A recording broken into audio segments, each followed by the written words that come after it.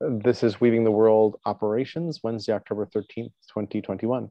And then she'll come home, and then she's got a panel discussion a little bit later for the same, they're doing kind of a show on the future of work. Oh. And she's involved. It's really kind of cool. So she got up really early, and all the prep and all that. Cool. Thank you for being here. There are a bunch of things that are pressing for Weaving the World. So I was hoping to pick your brains and see if we can't make some decisions together. Among which are, what are the first episodes going to be, and when is the first show, and what is the rhythm, and what do we call this thing, and things like that, which I've got ideas on, but I would just love to kick them around. And one of my logistics problems is that next week, which is when I'd like to have the first show, is weirdly, like 3 different events are overlapping next week, and I have a whole bunch of other things I'm supposed to do. So the timing is not fabulous for starting this thing next week, but I would actually like to have a show under my belt.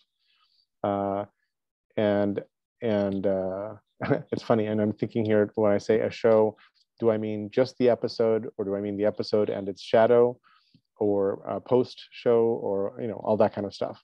And I think our nomenclature here, just like sorting out nomenclature that feels good, would be a big good step forward.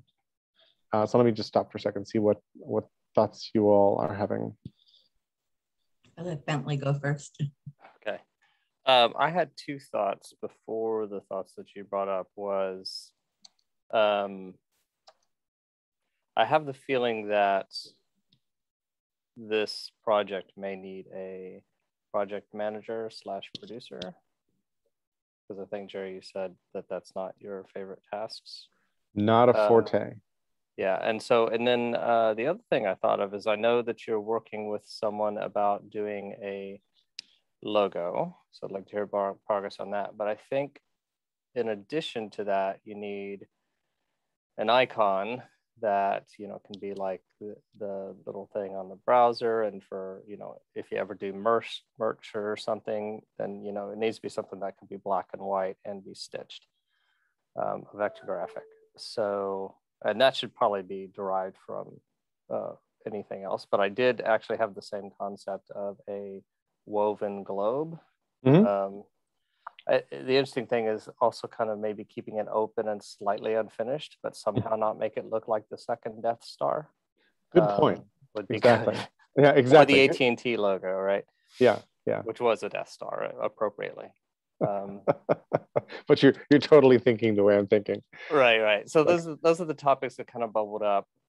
Someone to kind of like corral the cats. And then to your points, I think, I don't know if next week even recording a show. I like the concept of show. I think we just think of it like a TV show that's given out to the web, because it is fairly high produced, serialized, well, not serialized, but highly produced content within a reasonable set period of time. I think it fits show terminology.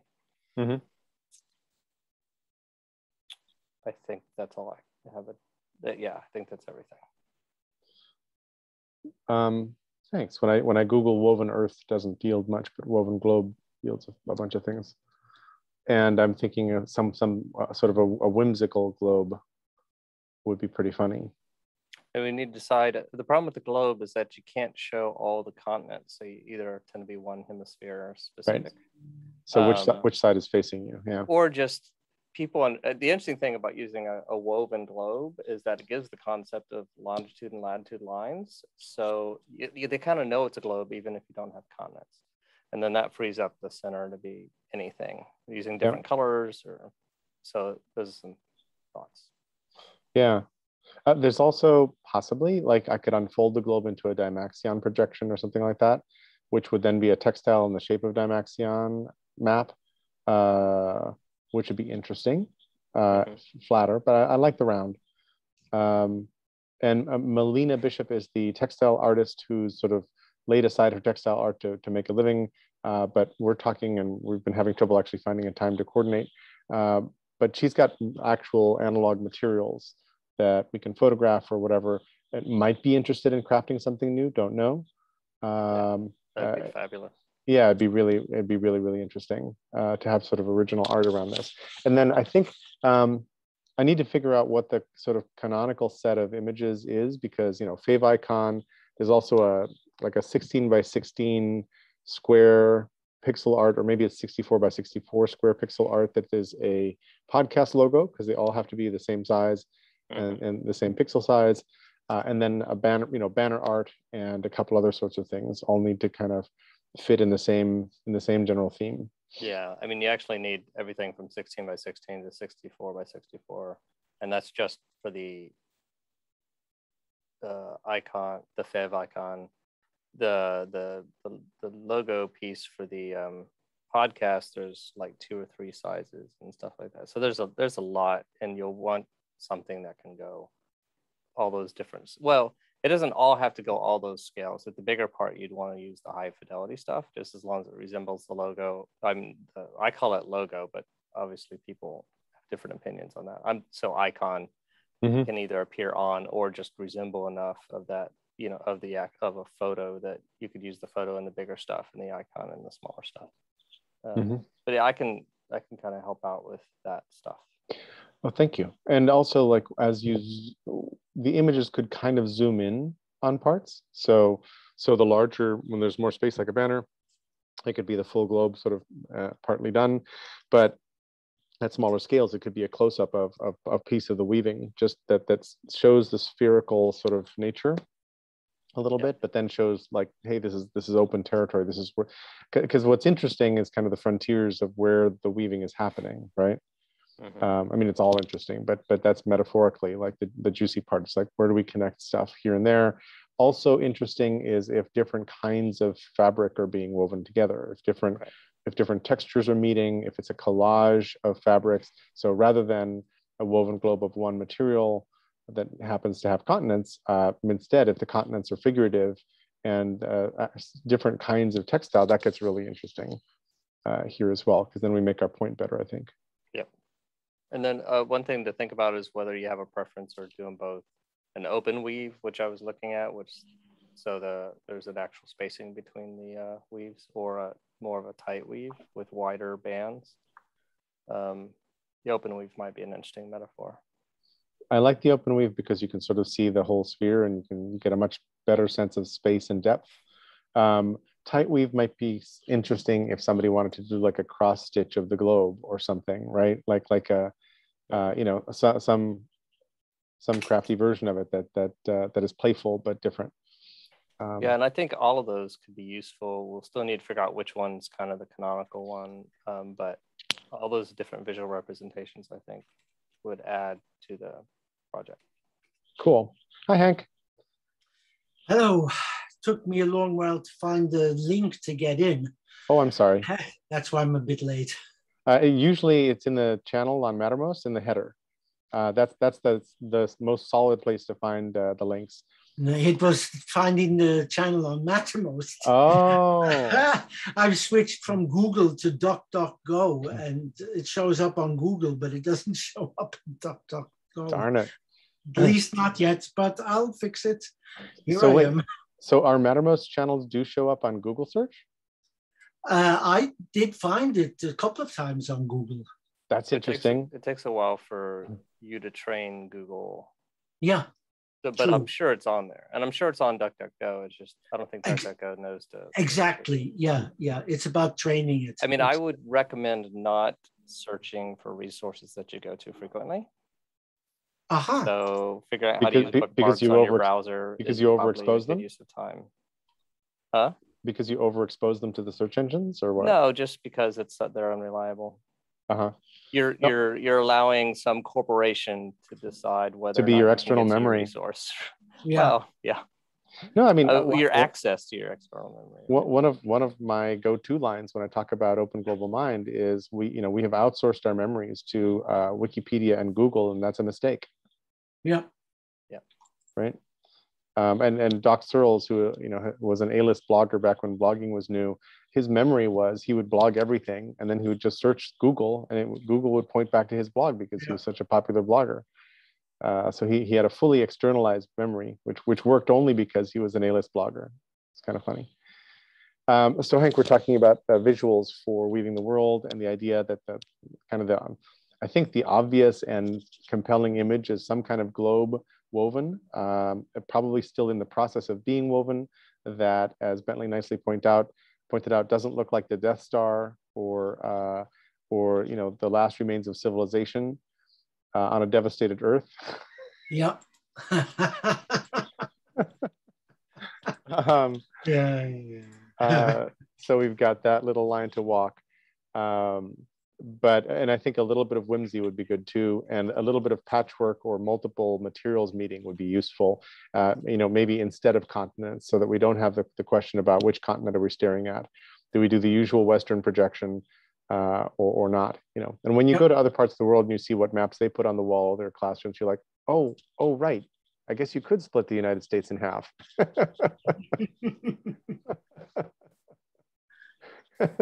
and put it at the edges.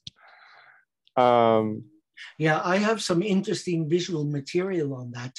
There's when the logo for the United Nations was first designed, it was a Western-centric logo. And they got so much commentary on that. The year after, they changed it to a non-Western logo. I'll see if I can get it here into the chat, although it's not, usually I can't upload from my computer in the chat, but I'll show you that, and I'll show you some other interesting projections. Sweet. Flag of the United Nations, gold. Oh, so the current logo is a polar projection. Yeah. Yep. That's really interesting. One year after it started, they decided that was the way to go. Yeah, smart. Yeah, very. I searched original UN logo, and I don't have anything that looks controversial. I only have the current one. I'll get you a slide of it. Oh, there's 1946 version, huh? Let's see what this is.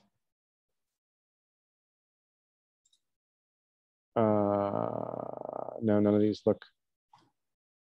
Well, that one might be what happened. Let's see. Let me go back to screen share and go here. So this one on the right looks like it's got North America flat in the middle. That's probably the original logo. Yes.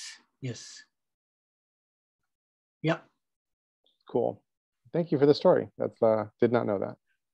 Makes a lot of sense. And there's a Dymaxion projection for you. Thank you. Well done. As a possibility. Yeah. Yeah. And I've always wondered why Dymaxion isn't more popular, because it seems to me like unrolling triangles makes a lot of sense for normalizing stuff. But then once you get into reading about projections, it's a crazy, deep, difficult topic. Yes. Buckminster Fuller's writing is really for the dedicated.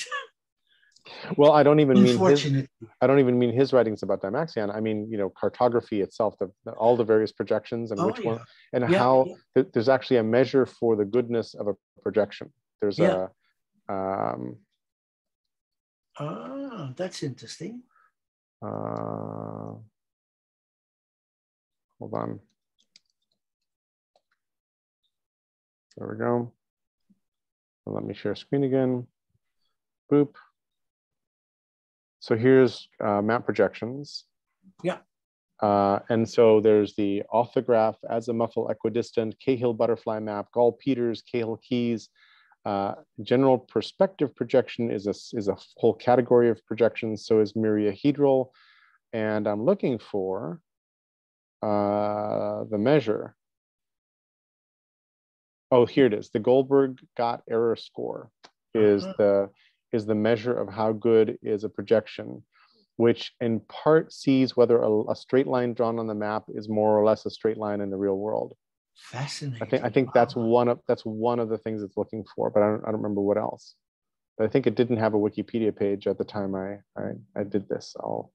That's really interesting. I'll check again. Never heard of that. Yeah. Yeah, because mapping is a big thing. Yeah. And it's amazing the number of projections people have thought of and how they differ and what they do.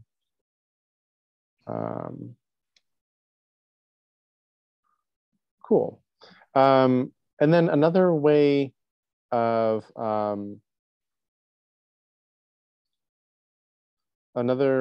representing the globe would be just abstract or conceptual. It wouldn't have to be, you know, a photo of of an analog artifact. It could be just a conceptual thing. So I think we can explore that as well.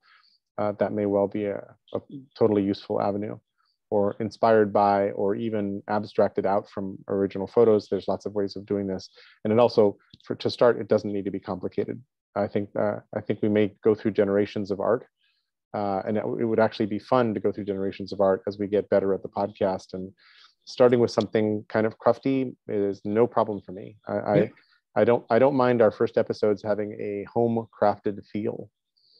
And they don't need to progress to like looking like they were done by NBC or, you know, CNN. Like leaving them feeling more artistic than professional would be totally great. Any other thoughts, Stacy? Yeah, I think we should move on to something else, because Cool. I think the art thing would be good with that woman that you talk, you know, you should be talking to her. This way she could show you stuff. And I want to go back to Pete's project plan, the one that you worked on with Pete, because I looked at that and I was just wondering, like, what was filled out on there? Yes, and this is the project plan for the tile, right? No. I didn't mean separately. I didn't mean his piece. I mean the project plan that we looked at with Hank yesterday. I noticed like there were questions that I haven't had them answered. Like, I don't know who's the audience. Oh, okay. So you mean the Google Doc? Correct. Correct. Okay, I'll go back. Let me go back to it just so I can refresh. And Hank had put a bunch of questions at the bottom, right? Yeah. Oh, those were Hank's questions. Those were Okay. Hank. Yeah. I didn't realize that. Okay. Hank added those questions at the bottom, and I haven't had the time to go back and look at them. Okay, I apologize. And I thought those were yours, and I was like, well, we should finish it first. Okay, that I was confused. Well, it's actually these are good conversations to actually have. Yeah. So the questions that Hank left in are: who's the audience? What is the expected outcome or impact? Communication, by which I think you mean what are the means? What are the ways that we're communicating? Yeah, how are we going to communicate? How are we going to create a buzz? Do we want to create a buzz? Do we want to remain below the radar? All those type of things. Yeah. Yep. And then Hank even offered a W in maps, which is nice. So let's actually talk about these for a bit right now. And for me, the initial audience is sort of people who care about repairing the world's problems and who care about sharing what they know about repairing the world's problems. So it's a kind of a practical thing, and I'm hoping that those people come from a wide variety of kind of disciplines or focal points or areas. Let me stop the bullet. Actually, let me indent and do it this way.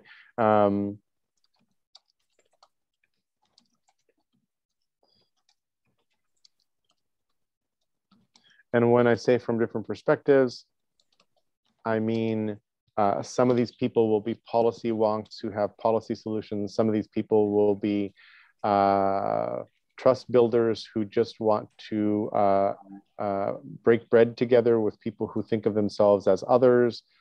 Some of them will be sociologists who have theories of change that, you know, that map to the kinds of stuff we're working on, et cetera, et cetera, et cetera. Yep. Does that make sense? Yep. Stacey, go ahead. Yeah, okay. So they care about, okay, because you left it, I typed it in, you said people who want to share what they know. And I was just going to point out that's not the audience, because the audience isn't sharing, the audience is listening. That's true, although I'm going to immediately encourage people to share what they know in whatever means and send me the links, and I'll add them to my brain, and we're working toward the big fungus where everybody's sharing anyway, right? So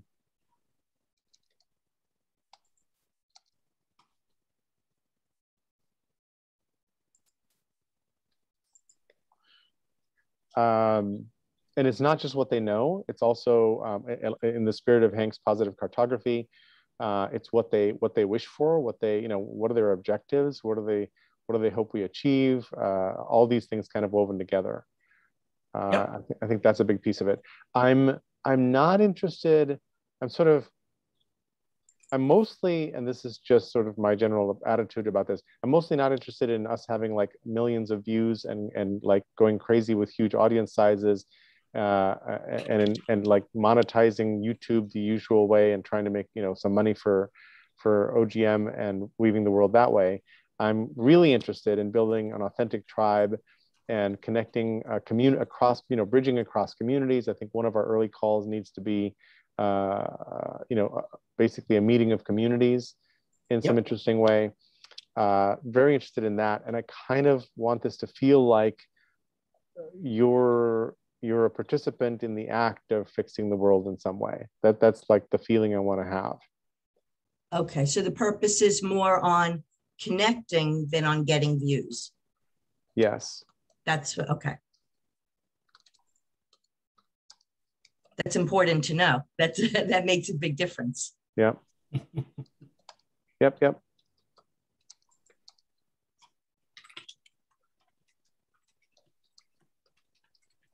All that said, one of the goals of story threading, for example, is to create a rich enough variety of media that one of them might go viral, right?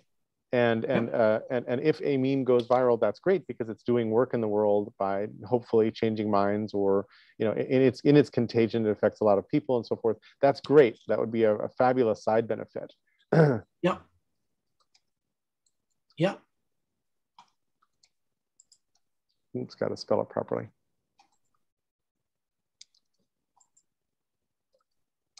By the way, since you had given me permission, I used that thread to play, and I answered those questions for like my dream of dreams on the on the Mattermost channel, because I was hoping that it would at least be a place to like brainstorm or think when we're not on camera.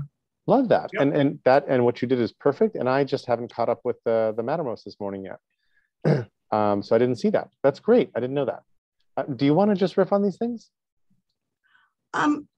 Well, no, I can't. Okay. I can't talk this morning. I'm sorry. That's all right.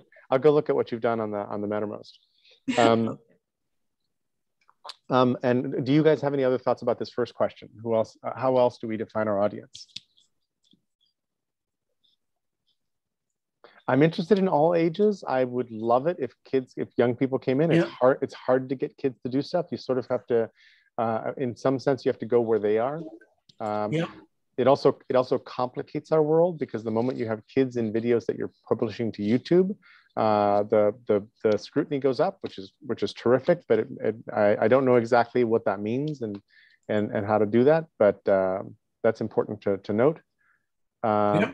And it would also be lovely, to have people of all ages and all backgrounds jumping in.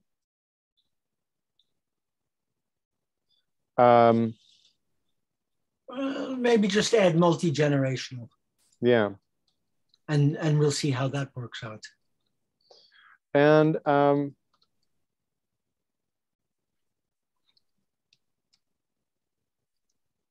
at some point, and I don't know exactly what this process is or when or where, but at some point, I think also a really, really important part of this project is talking to people who are not thinking the same way as we are, because I think we're relatively homogeneous of point of view in our conversations and groups, which is comforting and a nice tribe.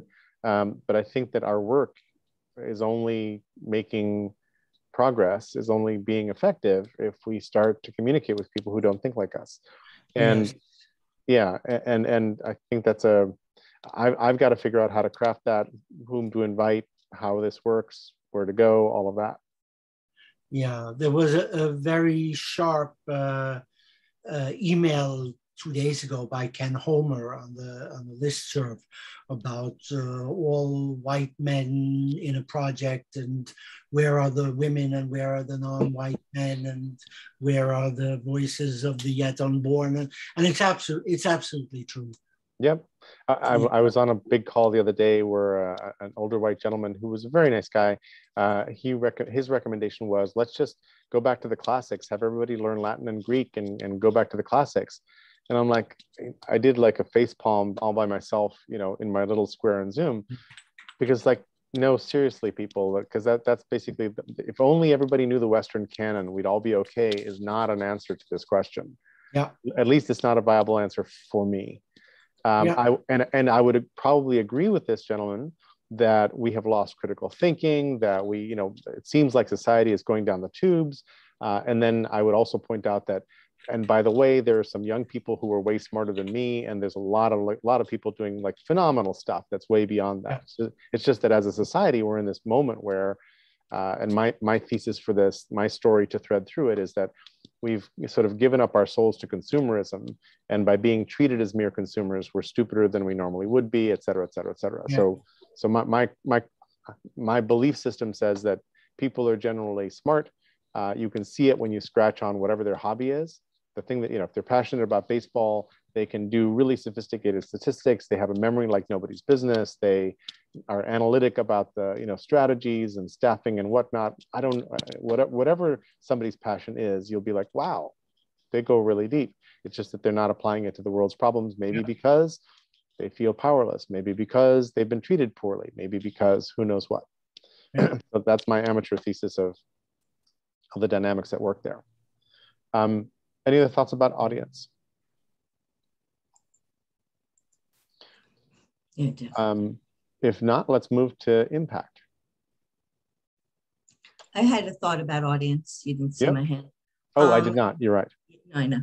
And I had put it in. So the idea about bringing together other people that were doing this exact same thing, I had put some names in the Google Doc, because I think that if we do that first, whether it's part of the show or just pre-show, that's going to bring a lot of those different voices together. And I did put some names. And in terms of the questions that Hank had put, the one that I didn't answer was the buzz, because I wasn't even sure how I felt about it. But now that I hear what your goal is, one of the things that I thought would be interesting is to have people like in the different groups that we're related to, the conversational communities, almost throw forward a name of somebody that you may not have really heard of or realized what they're doing.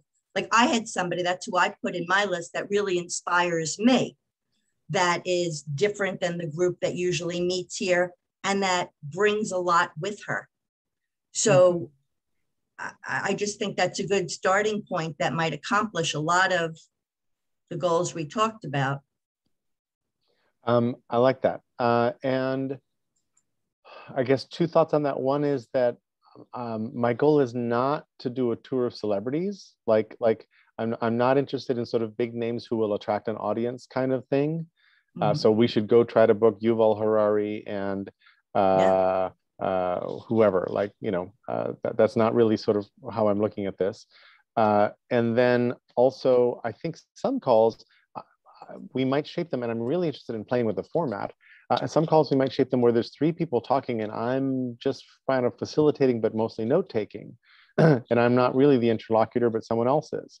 Yeah. And we move through things, which would give me a lot more liberty to actually do the weaving that I normally do, which I would be doing a lot of, you know, in the post-show and all of that.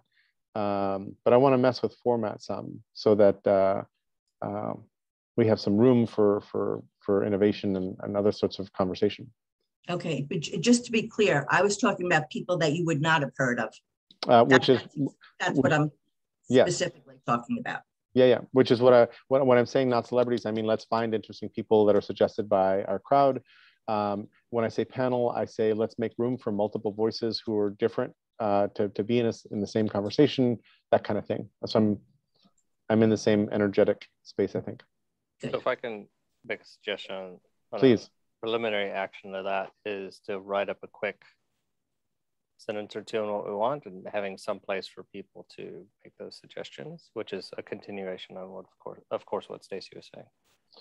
Yes, and I think the project plan is not a bad place, and where and where some piece of this winds up getting bigger than needs to fit in the project plan, it can be a separate document. Yeah, we can always right? move it out and link to it. Exactly, because the idea of brainstorming who should, brainstorming the episodes and who should be on an episode is its own largish project. And Yeah. I created a spreadsheet for suggestions on that, but the spreadsheet is not a good place for the conversation. So maybe the thing is that we talk about people on Weaving the World Ops Mattermost channel. That's where we sort of share ideas for who. And then as we come up with names and framings, we put those into the spreadsheet and move those up and down and turn them into actual episodes. So should I take the names? I put a couple of names in the spreadsheet. Should I remove them and put them in? I think putting them in the spreadsheet is a great idea. That's totally fine.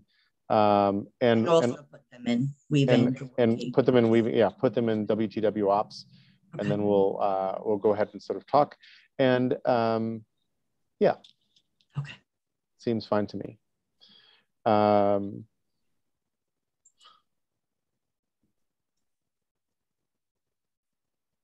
And I think there sort of somewhere very visibly, I need to synthesize, how can you help? Like, what kinds of things do we need right now? Right now, we could use some art help on logo. We could use some music help on an intro outro tune or something. I don't do an awful lot of music on things that I do, but I really like, most podcasts have some interesting music. There's a whole bunch of copyright-free music that exists in the world, but choosing it is hard. Like you could waste a whole bunch of time just going through, listening to little snippets that people have uploaded. I've got a composer, one of my most eccentric friends is a composer, also who's a telecom analyst who lives in Bay Ridge, Brooklyn, who would easily compose a ditty as well, I think, but we'll see. He's been playing with GarageBand, getting like really good. He can make things that sound like 80 people are at work making music. It's quite amazing what you can do with GarageBand these days. I don't know if you know this, but I have realized that so many of the people in this group are musicians. I don't mean this for people here. Yep. But so many people that I talk to, it always comes up that I'm not, but that they're musicians. And I think that's a real fun thing to play with. I love that. And I think we should play with that more, like see what that means. Bentley? Yeah, and kind of to that point, I think what might be good also to add to that document is kind of these list of needs that you just listed off.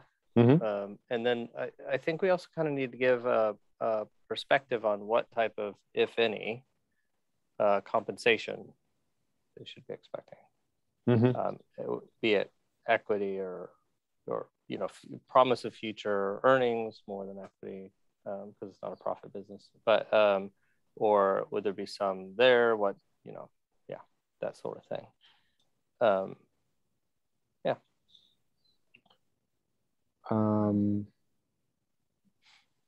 So let me put under budget compensation as a new section. We'll make it these are heading 2s. Nope, heading 1s. Never mind.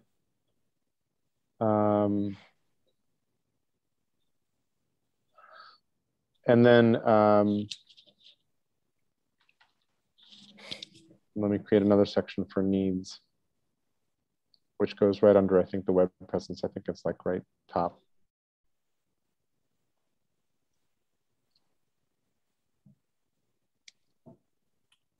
If it's convenient to save me time, if you could paste the link to that, I can go look for it as well. You bet I can. Of course I can.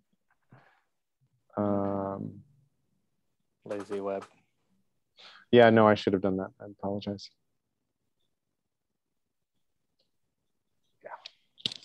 Yeah. Not to get ahead of anything, and I know, and it's not, I know you're working, you want to get this first show done, but just projecting a little bit into the future, it would be nice, maybe, and this might be a different group of people working on this, but somebody to be able to chart what connections are made and if any new collaborations result from it. Mm-hmm. Like a way to follow up. Yeah. And I'm wondering if maybe like somebody like Sam Hahn would be interested, he's a friend of mine. We were chatting about this yesterday. And I'm just wondering if, maybe we can start bringing people into things that touch on weaving the world, but become a separate pod. Yeah, exactly. I like that a lot. It triggers lots of different thoughts, and we should probably stay on it for a bit. One thought is that I've been asking Harlan for an RSS feed. I gave up, but 15 years ago I was asking for an RSS feed out of the brain so that as I made connections in my brain, somebody could subscribe to them and see what I've added. And he said, I don't see a reason for that feature. And I'm like, and one of the motivations for having an open source brain is that would be an easy thing to add or design in or whatever else. But that's just one tiny aspect of what you just said. I mean, another piece of it is, and maybe this is good, maybe this is bad, I don't know, but self-reporting of friendships that have been built because of our connections, self-reporting of projects that are born in these discussions and then turn into something and then turn into an asset or something like that. But it's a little bit like toward the next bullet question, which is what are our intended outcomes? What is our expected outcome? I think that if this works well, we become a little star nursery for connections and innovations and other kinds of things that start to fix the world. So I don't see us as the birthplace. Well, I don't see us as the birthplace of brand new ideas for how to fix the world. I think I see us as the integrators and connectors of other people's fabulous ideas. And one of the things that we might get good at is helping two communities realize how much they have in common and suddenly begin cooperating a lot more than they used to, or blend in some interesting way. Does that make sense? It makes sense. Just having been in groups like with Sam, whose whole intent is collaboration, I know the difficulties that are there. Oh, absolutely. And I think they know these. I think a lot of people want what we're looking to do in terms of that. I guess I'm looking to say, how are we going to measure that? Yes, with the caveat that sometimes you don't want to measure some intangibles because you screw them up. So if we have a rating system where everybody's contributions get rewarded with some kind of coin that we mint inside of the network, to me that would probably screw up a lot of the intrinsic reward of participating. Pardon? No, I didn't mean that, and I know. meant a way more human-centered approach. Yeah, exactly. Whether it be some sort of follow-up show or after. I mean, I don't know. I'm just throwing it out there.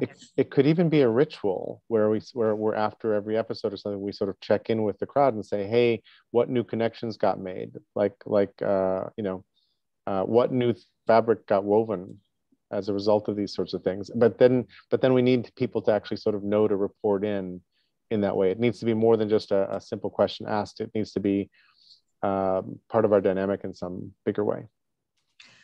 Yeah, I mean, I know you've mentioned to me before that, if I, wanted to do something like correspondency, and I was thinking, I mean, again, and I don't know that this would be, aired, but I'm thinking that I might want to follow up with the guests after the show and sort of make that an additional human connection after it's over, and maybe see what happens there with whoever wants to participate. I mean, I have a couple of people that I think would, maybe it becomes another conversation.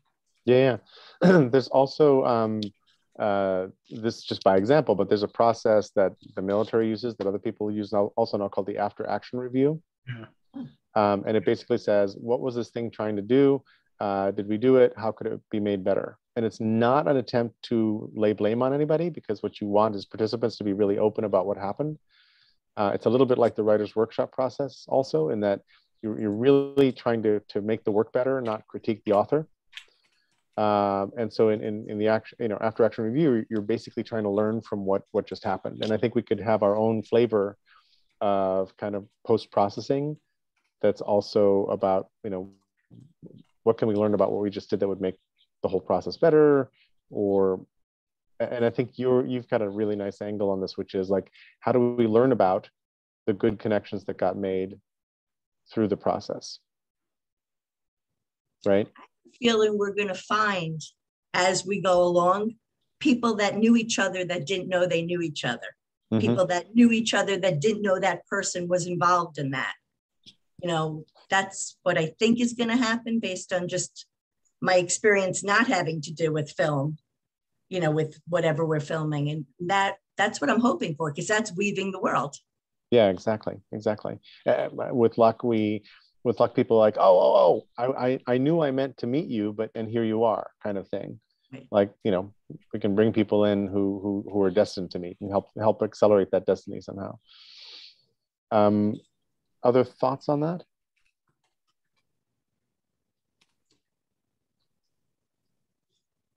What other impact? Let me just go around. What other impacts are on your wish list for something, an artifact, a series of events like this, a community with a thing that gives us a charter to go around and ask questions and build conversations and make connections. What else would be good outcomes?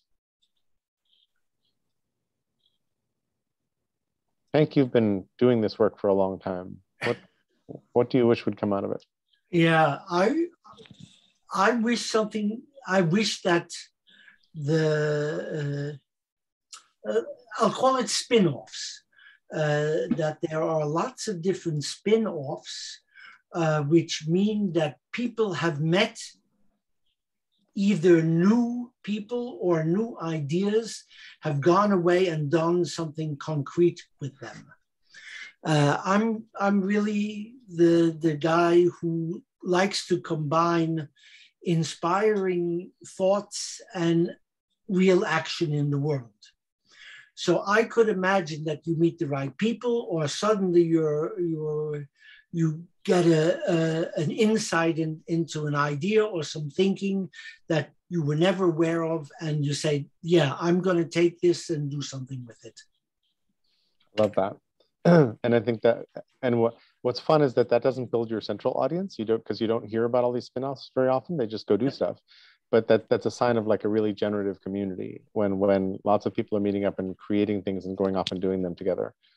I think that's a great idea.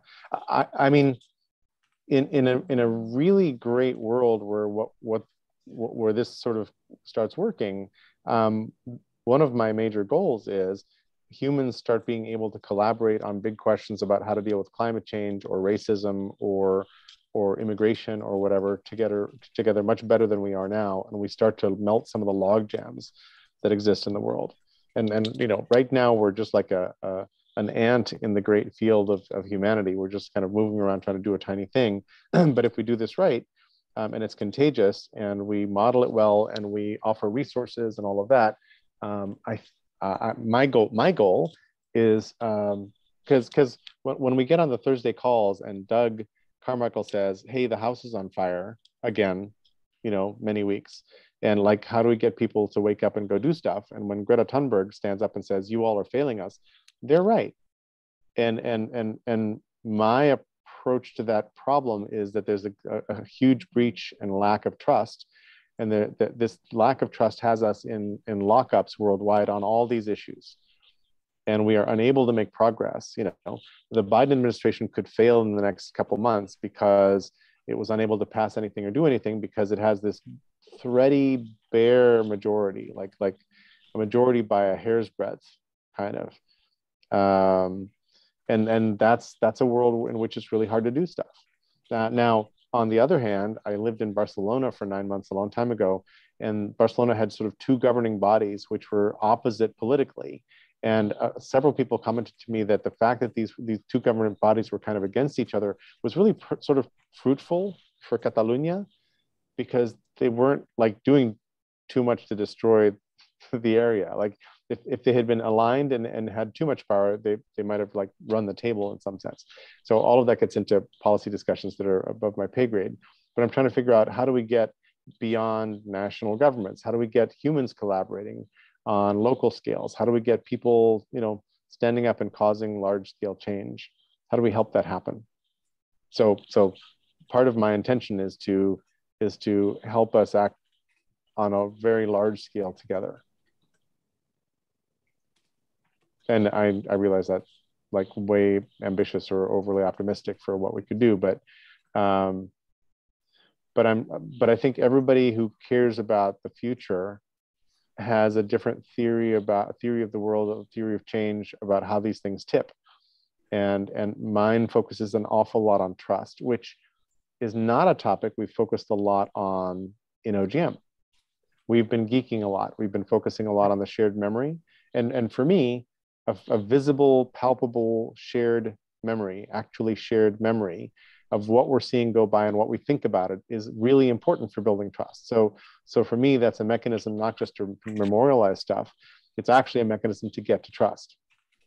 But we're busy on like, hey, should it be Markdown or some other format? Is a different conversation from how are we vulnerable and how do we meet the other, right? Yep.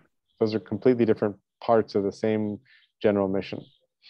And I would love for the guests and the themes of the episodes in Weaving the World to wander that space. So I would love to mix a geeky episode with 3 non-geeky episodes. And I certainly don't want Weaving the World to become Free Jerry's Brain Calls. That's like not a goal here. We want to go I don't even know how to describe it, but well, you're doing a good job. Other thoughts? Does this trigger any other connections or ideas about impact and what to do? And Stacey, how do you envision measuring the connections made? Do you like self-reporting? If so, collected and visualized where? Do you have more texture on it? Oh, I think part of the whole reason for even thinking of that is that it might bring in other people that have their own vested, like somebody like Sam who's working on collaborology. It might bring somebody like that sees something to this project that adds another piece to it. And again, when you talk about trust, I look at trust a little bit differently because I will only go into a space where I'm already trusting the people. And then as it grows, I don't have to be as concerned about it because I know the core has been trustworthy. So like this group to me is a trustworthy group. I spend a lot of time in GCC calls. They're a trustworthy group. There are other places I don't go for that reason, because it has to have a strong core. I kind of alluded to Bentley about that once. I don't know if he picked up on that's what I was saying, but so that part comes naturally because, hopefully we're not going to pick some guest who's just a horrible person and highlight that person. Well, we may pick, I think we need to mature and be secure enough and strong enough to get to the point to invite some relatively horrible people whose ideas we disagree with sharply and to hold that space in a way that works. And I'm not entirely sure what all that means, but. Okay, so here's what I just want to make a distinction. Yeah. Trust doesn't mean that I agree with the person. Yeah. Trust means that they're intellectually honest when they're having a disagreement. Yes, and that they don't personally attack. It's an emotional IQ position in a sense. I know. The problem is that the way that trust is being weaponized on purpose right now directly goes into those things you just want to avoid as tactics, like personalizing the attacks, being intellectually dishonest, like denying facts, undermining science, post-truth, all that kind of stuff. Like all of that is a kind of intellectual dishonesty.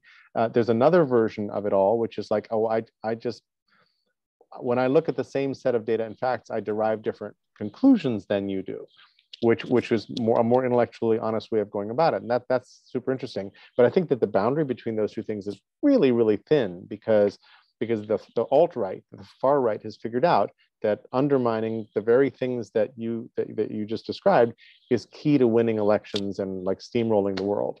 And so I'm trying to figure out how close to that edge can we work? And we're not anywhere near close to that edge right now. We're not in those conversations. Well, somebody that does it really well is Russell Brand. He's Yeah. really good at that. But you bring up another point that goes towards maybe the way we look at some of this. One of the things that the right does really well is they build off of each other. So there'll be one story and every other media, every other partner. I think maybe we should look to do that because interestingly enough, as I've been thinking about what do I think are good ideas, all of a sudden I'll say, oh, Jim Rutt did that podcast. That's good. That person was here. And rather than, I think sometimes people that are more, what's the word? Less, people like us tend to shy away from either repeating or we don't want to infringe upon what somebody else is doing. And I think we have to change that and see it as we're amplifying what they're doing and we're adding and we're making it stronger as opposed to we're trying to impinge or take away, if that makes any sense. Actually, it does. And from my perspective, let me just show you a thought in my brain that's been in my brain for quite a while. So conservatives nurtured an ecosystem of blogs, Twitter accounts. Actually, I should add AM radio, talk radio.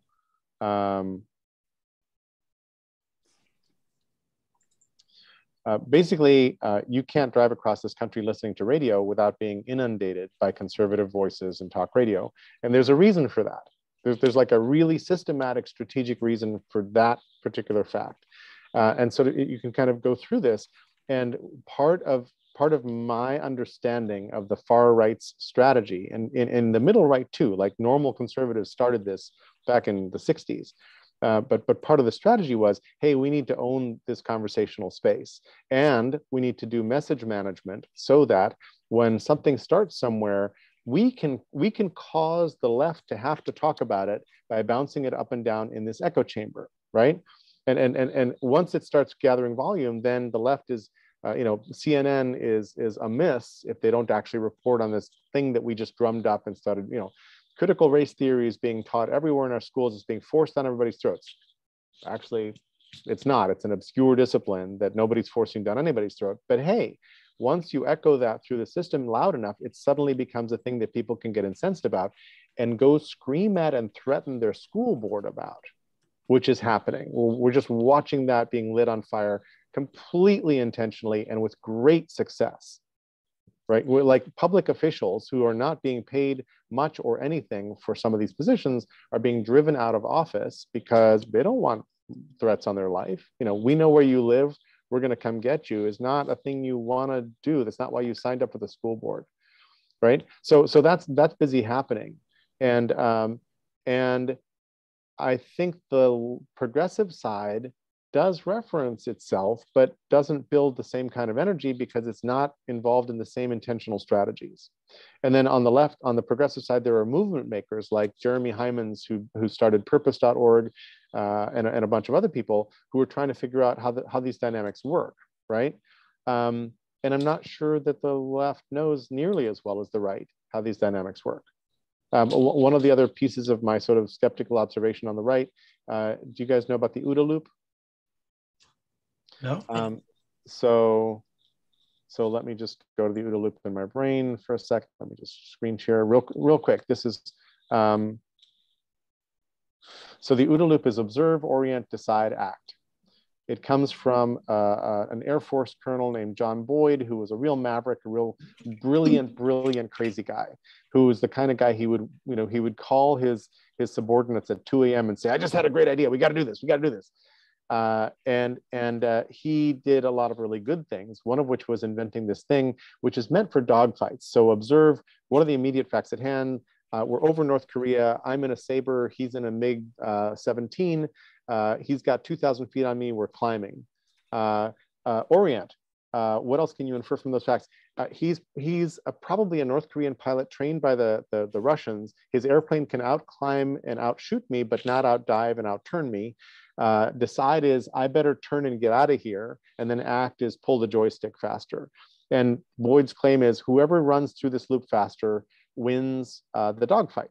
And he invented this for dogfights, but in the acknowledgement section of the biography of John Boyd, the author credits Dick Cheney, who was a huge fan of Boyd and was the Secretary of Defense under Ford, right? So here's Coram thanks Cheney for all his help in the biography of Boyd. And this is in my brain because I think this is actually really important. And then I say, conservatives have applied psychology and sociology and all those things much better than liberals have. Because these observations, the OODA loop is how John Kerry did not become president of the United States, and we got Bush instead with some hanging chads, right? Is that if you remember swift boating and flip-flopping, and so like Kerry had no understanding, Kerry had no ability to respond to those things because the far right was busy arming this weapon. The far right understood how to weaponize communications between the echo chamber and the OODA loop. So the OODA loop is a strategy that you feed into the echo chamber. And it took them 30 years to build the echo chamber. But once you've got a highly functioning echo chamber, then you start feeding it ammo, and the ammo can be as bizarre and as crazy ass as you want. And if your people are on fire, they're on fire. They'll take anything you feed them. And this thing actually really, really works. And I'm trying to figure out, how do you throw a blanket over it? How do we suppress the fires with listening with care and love? Vulnerability. Contrary facts don't usually help. So all these different sorts of insights are showing up in the public sphere. And I'm desperately interested in what dampens this insane effort to, light us all on fire. And it's quite intentional. And it's very strategic, and it's very well thought through from hey, how do human minds work? How do human crowds work? How do we do this? It's really nicely thought through there. And I don't think that the appropriate countermeasure is to adopt the same tactics, right? But I don't think anybody's figured out yet what the appropriate countermeasures are. The closest I can get is Stacey Abrams saying, slow down the canvassing and let's actually slow down and have conversations. And that's just like a bare bones, tiny little start. But deep canvassing is the name of, let's go slower when we actually knock door to door, because just knocking, saying, here's a pamphlet and leaving does nothing. Just irritates the people you just got up off the couch, right? But actually sitting down and listening to them with respect, that actually might get somewhere. Even better, having dinner, dinners for 6 with people who have different ideas.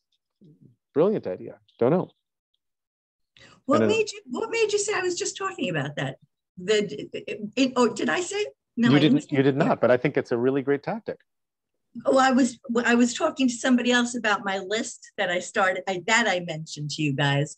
That was like the next one on the list, something that I had learned from my rabbi when he was doing community organizing. And that's a great thing to do. And I had told Hank in a call once that I wanted to have virtual dinner parties for 6.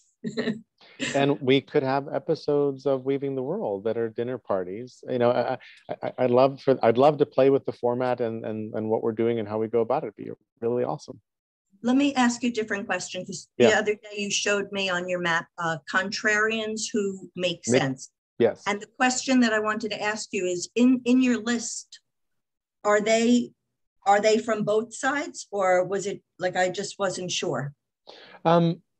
Mostly they're people whose opinions and insights I appreciate and value. So some of them are just not political at all. Some of them are, don't have a politics necessarily. But here's the thought. So contrarians who make or made sense. I'll put a shortcut to this thought in the chat right now.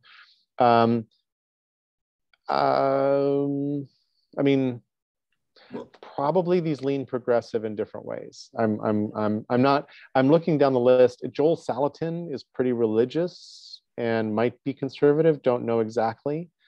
He's the head of Polyface Farms, and his thing is natural farming, basically, rotating crops and animals on the earth, et cetera, et cetera.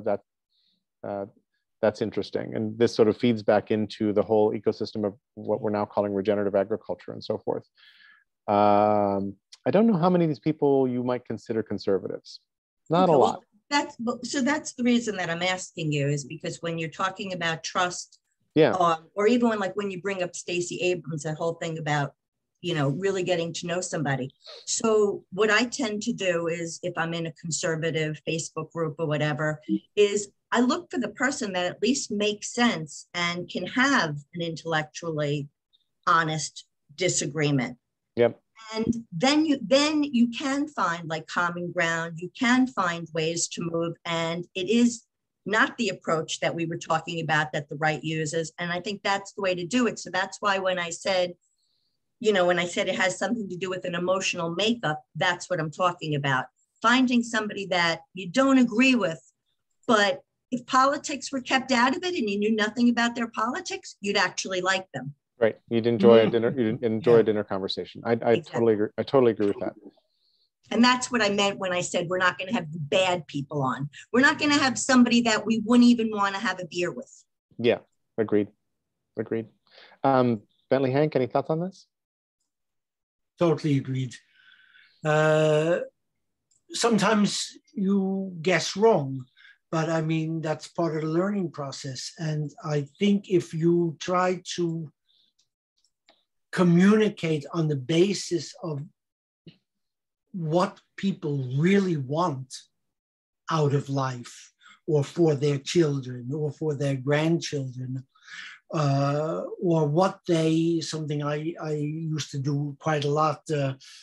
I had this 5 generations or 100 years exercise where you ask people, what did you learn from your father or your grandfather that made you choose your present profession or your present value set? And you have this type of conversation with people. Lots of people can discover that they learned the same things from grandparents or want the same things for grandchildren, only they express them in different ways. And that's an interesting start for a dialogue. Yep. Agreed. Bentley? Yeah, I agree with Stacy's points and thrust. There might be times I have conversations with people that are intellectually honest, but I wouldn't want to have a beer with. But in general, yeah. I agree with that. Part of my project is reaching out to your worst enemy and finding a way to communicate. But that's a different thing than this. Yep. So yeah, so I think that's all good. If I can then kind of, I don't know how long you have slated for this meeting, Jerry. We're kind of at... I was thinking we were at the top of the hour and probably near done, but I'm happy to hang out and keep it. If there's a fruitful vein you'd like to follow, I'm happy to stay on. I guess what I'd like to do is say, I think probably the thing to kind of keep moving, I think that we have a lot of people attending these calls that are very generative and not very narrowing, right? So including me, by the way. Maybe particularly me. Guilty. So we're generating a lot of great ideas that are, be perfect for 6 months from now. So maybe we could talk more about that kind of producer role, who would be kind of in charge of it at times, narrowing us down and doing that. And I'm kind of available to do that. Well, let me say, if I can eke out some funds from it, then I can be available for it. But anytime I'm working on that, I'm taking away from, my other project. So I need to make it at least self-sustainable. But I don't know if you're ready for that project. So that's a conversation I think either you and I need to have, or we can have at the next meeting. But I'm also not the best at that. I mean, I've managed projects and I've done all that, but there are better people than me. They just may not be available for this one at the time. And there's a couple people sort of swirling in this conversation who have lots of project management experience and ops experience. I just don't know that they want to be the producers of this show, but they're interested in offering some of their chops to OGM broadly or Weaving the World or something like that. And I haven't had that conversation with them. So that's one thing, is there's several people who've got this kind of skill who are in conversation. And then the second thing is that some of the funds that the Rutt Foundation just gave us to build this show with are for video production, audio production, whatever else. So there are some funds in there, and also some of them are to build a couple tiles of basically code that needs to be generated as part of this. And so I was talking yesterday with Pete about one of the tiles for automating some of the production for what happens. So I think all these things can flow together and we can figure this out. And I think a piece of this first 2-month project piece is to figure out how to get more funds, not just with the Rutt Foundation, but with other places. And one of the things that I need to do is go ask other folks for funding, at least interim funding, until we figure out other forms of floating our entity. Then, one of my side weird dreams is that we could sell NFTs of snapshots of our process. Because I look at the world of NFTs, and pretty much every digital object is a nonsense object. A few of them are pretty, but they're all pretty much nonsense objects. They're being sold as collectibles because they're unique and stamped with with NFT-ness. And I think that a market of actually meaningful NFTs, this is what the world looked like at this moment in our journey to try to fix shit that matters, might actually be interesting. And it's beyond my pay grade to sort of go do, but I know that Pete's been experimenting and a bunch of other people are experimenting with that. And if the fifth sale of an NFT funneled 10% of that transaction back into our community, and that turned out to be a lot of money, we're good. We actually then don't need to appeal to anybody for grant funding. We're then self-sufficient, right? One of the lovely things about NFTs is that most of them include a percentage of subsequent sales back to the originator. That one thing to me is gold. It's really magical. So maybe we spend a piece of our effort on something like that. I don't know. I'm really interested in that. And the first part of the conversation here about artwork, artwork connected to a brain snapshot, connected to a conversational snippet, made into a collage artifact, and then put in, offered as an NFT, might in fact be appealing to some people. Sorry, Bentley, I talked over you. I was just thinking the other thing. I think that they need to try an NFT where you're renting it instead of buying it and trading it. Where in order to be the owner, you have to put in more continuously. But that's me. Interesting. Yeah. So yeah, maybe we need to figure out that, and what, like, some form of compensation could also be just like, I'm tracking my hours and there's no guarantee. We've talked about that before. There's no guarantee that there'll ever be a payout, but we do need to kind of, I think, having that little donation, which probably isn't enough to produce the first show. I think you need to put some thinking around on that, on how much is that just reserved for people we can't get to volunteer or put in sweat equity. Yeah. Is there a simple hour tracking system we could institute just to start doing that? I use Toggle, which I think its free version is pretty good, Toggle. But you might float it with other people that might want to participate. So like Pete. Cool. Although you could also just do an Airtable sheet and have people put in a number of hours and kind of what they were working on and their name. Yeah. That maybe people may not like having to download Toggle. Right. And it's kind of like on off. I use it because I can't remember. I don't have something. Yeah. Go ahead, Stacy. Well, I was just going to ask if you even have a budget formulated. I don't mean specific, but if you've even written down how much is going to be allotted towards this, that, and the other thing. This was a disagreement I had in my marriage all the time. You need to start with a budget. You need to at least divide it into categories. Yeah. So there's a line item in the document we're staring at that says budget, but there isn't much behind that at this point. So I have kind of a starting quote from Jim Rutt's producer, who I had a nice conversation with, and we talked about sort of gear and other sorts of stuff. And he offered sort of hourly rates for helping. So he's available, but he's not a booker or a show producer. He's more No, just but like the mechanics of producing the videos. Sorry, go ahead. yeah, I'm not talking about budget going out. I'm talking about just looking at it and saying, this much is being reserved for this. This much is being reserved for that. Not even how it's going to get broken up. Yeah. At this point, rough. Yeah, only rough. Yeah. So I'm like, is it a third one for the show? 1/3 for the show, 1/3 for the so the Rep projects? Foundation has sent over $25,000, $10,000 of which is for me, and then 15 is for production help and the tiles. Okay. And that's the rough. Yeah. So just a ballpark then would be to think, is it 5,000 per tile and then 5 for the show, or is it, That's roughly that's what I'm thinking. Yeah. Okay. So that's a good starting point. Yeah. That's now you know you have. We should probably throw that under the budget.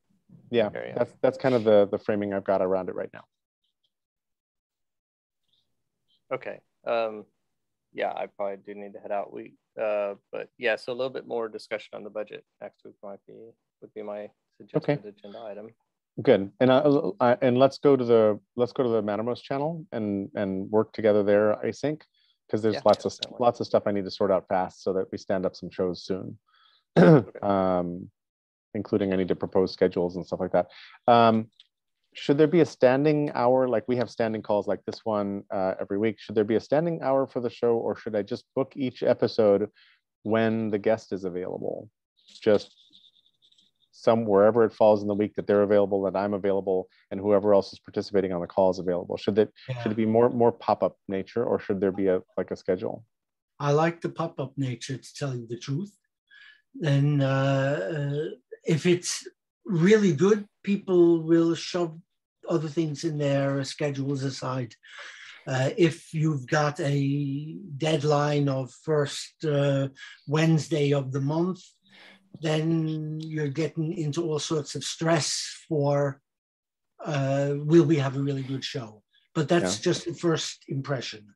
And also on the pro side for pop-up is that it makes it much easier to schedule with guests, because you don't have to wait until they're free at your designated hour.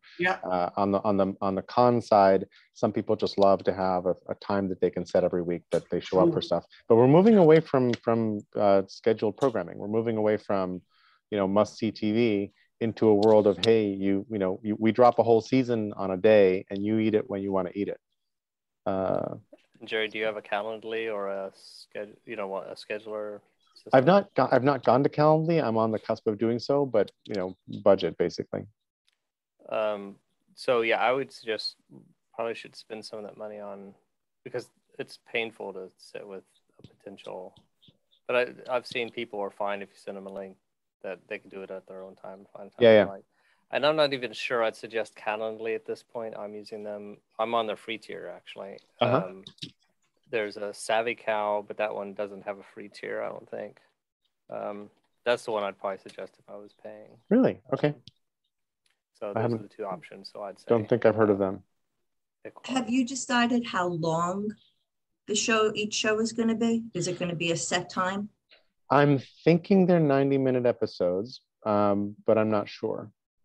I'm totally open to but part of it is that I've done lots and lots of conversations like these now, and I find that at the 50-minute mark, they're just getting warm and juicy, and like we're really starting to hit our stride. And ending then at the 60-minute mark or 55-minute mark, it like cuts off something that is right there. And then at the 90-minute mark, people are starting to get a little exhausted of the focus and attention. And it's good to sort of wrap things there. And usually things can wrap by 90 minutes. That said, when I go and see 90-minute podcast episodes, I'm like, Jesus Christ, that's long. How am I going to listen to all that? But then a piece of what I think we want to do is digest and reprocess and post-process a lot of these calls so that you could find your way to the 15 minutes you think you're going to like. I think if we do that right, that will make our longer podcasts actually very amenable to sort of grazing. Yes, I'd say 90-minute recording, and it probably would be 30 to 60 edited. Depending how much editing down there is, yes. And at the beginning, I don't expect to edit down that much.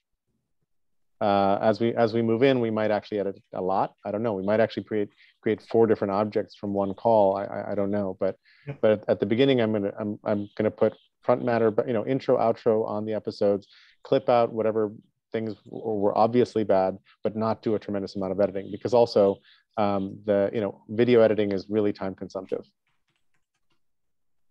And so I'm just at the beginning going with the raw, bumpy feel.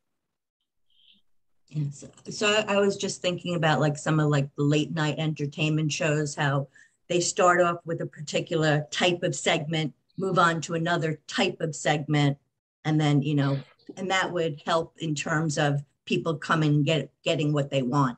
Exactly. And we kind of need to create our own vocabulary and rituals, which is partly why a piece of the conversation I want to have here is, what do we call the shadow show?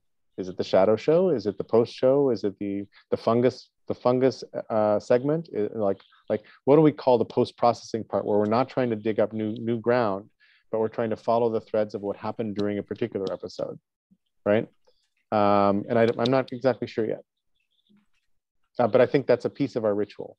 And other aspects may well be checking in on people to see what new connections were made, or other sorts of things. We may bake that into the normal closing process for a call, for example. Don't know. Open to all that. Okay. And just to be clear, yeah, I am here to volunteer and to assist in any way, with the future hope that if something happens and I learn, I'm a part of it. But I love assisting. Awesome. Thanks, Stacy. That's great. And yeah, thank you all. This has been really, really helpful, even as we broaden what we're doing. So I've been keeping a running note-taking in the document. So when you have a look at it, you might want to consolidate things or shift them around. But I've been trying to write down the various things that have been said in the right place, and still keeping a bit open, so that as questions arise that haven't been answered yet, we can answer them. That sounds great. Thank you, Hank. Appreciate it. Sweet. Thanks, everybody. Let's be careful out there. So they say. Yeah. That was always the closing of Hill Street Blues. Yeah. Those good old days.